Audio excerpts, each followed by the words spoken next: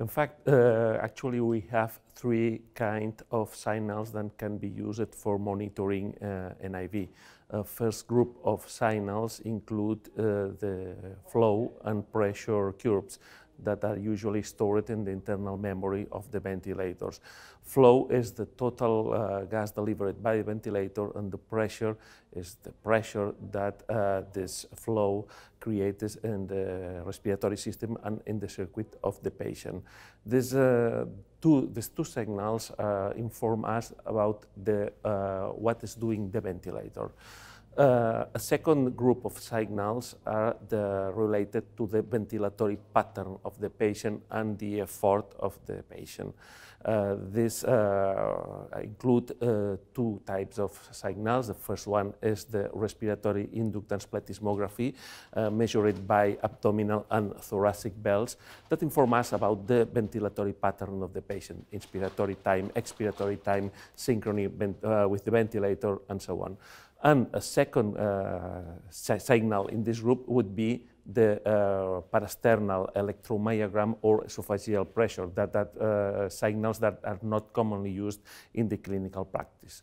A third group of signals include the consequence of the patient-ventilator interactions in the blood-gas exchange, and it would be the oxygen saturation and transcutaneous CO2.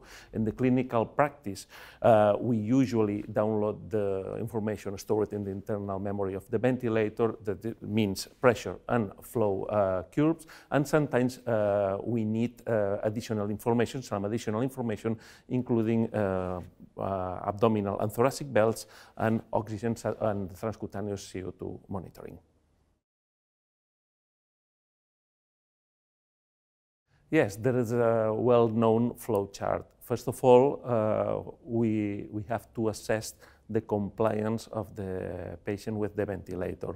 And the main outcome would be to achieve compliance of minimum 4 hours per day with non-fragmented sleep.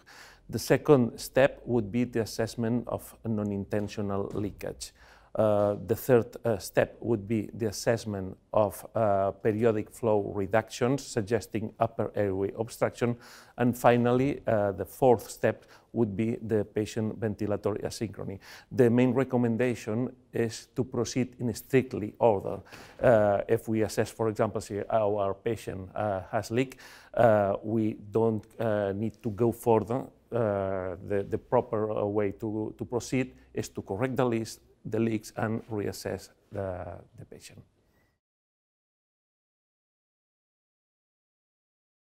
Yes, if we have, for example, a patient with obesity hypoventilation syndrome, it's highly likely that this patient could have upper airway obstruction. And in this setting, it's useful to have the information coming from the abdominal and thoracic bells to classify this obstruction with effort and without effort.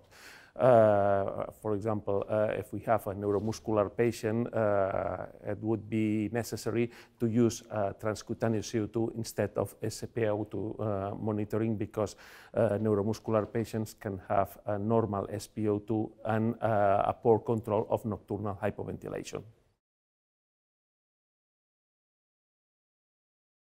No, there are certain situations in which it's not enough to check the SpO2. The first one would be the patient, for example, a COPD patient using oxygen coupled to the ventilator. In this setting, a good SpO2 during overnight could not rule out a poor control of nocturnal hypoventilation. As I told before, the second situation would be a neuromuscular patient. Typically, neuromuscular patient has a normal alveolo-arterial gradient, and a good SpO2 control overnight could not be related to a good hypoventilation control. In this case, we need, in both cases, the assessment of continuous monitoring by transcutaneous CO2 measurement.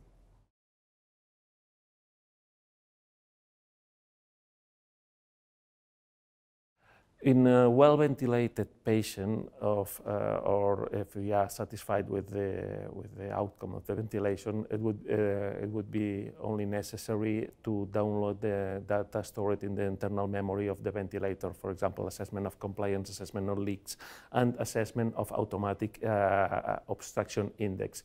In case our patient is not well ventilated, for example, if the compliance is poor, if there are leaks, or the patient feels uncomfortable with the ventilator, or the arterial blood gases are not corrected, it's important to proceed in strictly order with the 4 steps I explained before. That is assessment of compliance, assessment of leaks, assessment of obstruction, and assessment of patient ventilator asynchrony. It depends of the control of hypoventilation.